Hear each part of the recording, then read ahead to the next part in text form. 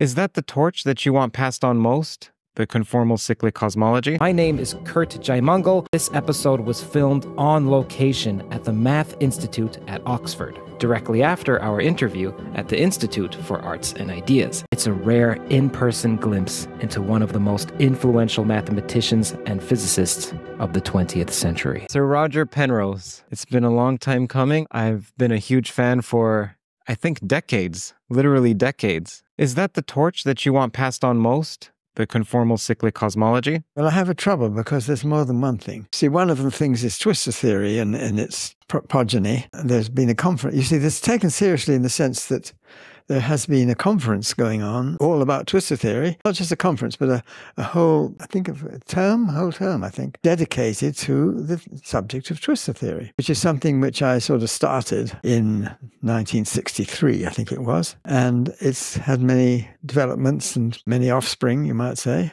And it's spread out to have interest in different areas. Now, it's one of the things that I've been working on for most of my life. And I can't explain it without being a little technical.